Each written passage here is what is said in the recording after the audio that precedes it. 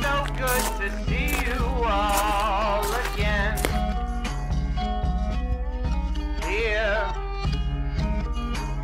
with us.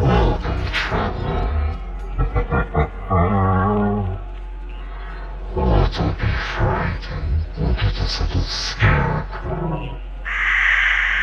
Why is this cruel? He doesn't like humans too much. Now, take a while, sit down, and listen to the tales I have for you. By Bo Whiskey. Narration by Jack Sanders. Featuring System Zero as the Doctor. Well, why did you do it? The question was so dryly put and unemotional. It was a simple string of words, but I didn't think there was any simple answer. I shrugged. I don't like myself. The tall man flipped through some papers on a clipboard and then asked, Did that start before or after the accident?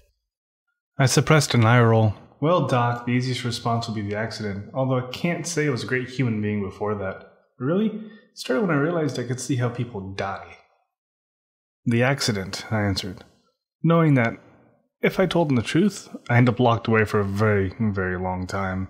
He continued reviewing the paperwork that detailed what the accident had medically caused and how I had been treated.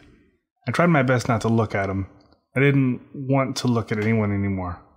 I knew he was dressed up in a crisp white coat with a blue button-up and black slacks. I knew he had short sandy blonde hair and dark eyes. I knew what he was supposed to look like, but that's not what I saw. What I saw was a gaping knife wound in the side of his neck, blood-soaked clothes, a torn shirt from another stab wound in his abdomen. I saw dirt and tiny pebbles stuck to the side of his face from falling on the ground. I saw pale, dead skin and smelled steak and bourbon. The smells were usually worse, but at least this time it was bearable enough that I didn't gag. Alright then, Clarissa. I'm going to send in a request for a psych evaluation and some blood work first thing in the morning. I'll expect you to stay here for the 72-hour observation period, which is standard for people who've attempted suicide previously. Hopefully we can figure out why you're feeling this way. And if the accident did somehow cause it, we can get you fixed up and on your way soon. But for now, try to get some rest. I just nodded and laid back against the pillow. The doctor put the chart back in its place and walked out the door. I glanced at the girl in the bed next to mine. She seemed engrossed in some TV show about a detective or something. I rolled over to my side, facing away from her, closed my eyes, and let myself drift off to sleep, aided by the painkillers in my system. When I awoke, it was completely dark in the room, and my bed felt alien to me. I looked around at the bland surroundings and remembered I was in a hospital. Something seemed off, though. There was a smell.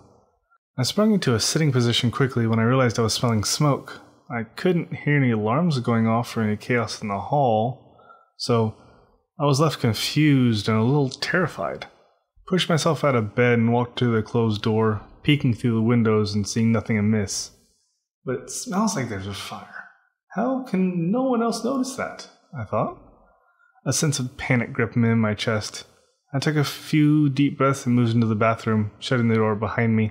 When the small room became bathed in the fluorescent light, I saw my reflection, a pale, thin girl that desperately needed to eat and sleep, and stop seeing dead things. It clicked then that I was probably smelling the fire from someone's death. Maybe someone had been admitted to the next room, or there was a nurse that was destined to die in some sort of blaze. This thought helped calm me down a bit. Used the toilet, washed my hands, and splashed some water on my face before exiting the bathroom and climbing back into my small, white, impersonal hospital bed. I don't hate hospitals really, but I hated how vanilla they were. There was almost never any color or character. I sat in the bed, absent-mindedly staring towards the window, which was on the wall closest to the other patient, when I realized she was sound asleep, half curled up on her side, facing me. She looked normal. From the little light shining in from the window over the door on my side of the room, and the lights from the parking lot shining through the window on her side of the room, I could see, other than some bruises and scratches on her arms and cheek, she didn't look dead. She looked alive. She looked like she was supposed to, but why? There was movement in my peripheral, and I felt my breath involuntarily catch my lungs. I followed the movement to look under her bed. On her back lay a girl, almost identical to the one in the bed. She was reaching up and running her fingers over the bottom of the bed. Her arms were darkened and dirty. Her hair was splayed around her head and looked singed. Suddenly she slammed her hands palm down to the floor on each side of her and snapped her head to look at me. Then I realized where the smoke smell had come from now. Half her face was covered in black and crispy skin that looked like it was falling and peeling away from the bone. I saw that she had the pale skin of a corpse where it wasn't covered in dirt or charred beyond recognition. I choked and gagged on the sudden wave of burnt flesh and the hair that assaulted my nose and my throat. She stared at me, both of us frozen for at least a minute.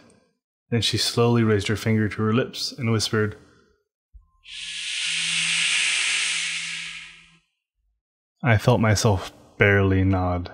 The burned girl pulled herself slowly from under the bed, on the opposite side from me.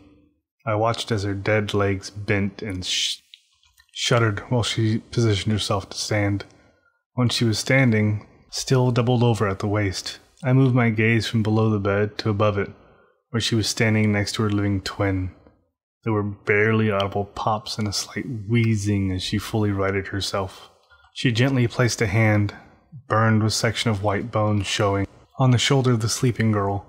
She looked at the girl with what I can only describe as love and compassion, as if she cared deeply for her. I saw her grip tighten around the girl's shoulder and her black nails dig into the fabric of her hospital gown. Those dead eyes flashed up at me once again, and a wide, malicious smile spread across her twisted face. The half that was destroyed gave a slight ripping noise as the corner of her mouth tore open to make her smile even wider. In one quick motion, she reached over, yanked the girl's jaw open, and crawled on top of her. The broken, blistered, and scorched body contorted with the awful tears, pops, and cracks as it forced itself into the girl's mouth and down her throat. I watched in horror, unable to move, to scream, to breathe. Right before the sleeping girl's mouth closed, I saw something bright in her throat. The dead girl's eye, looking out at me. Once again, I heard. Shh.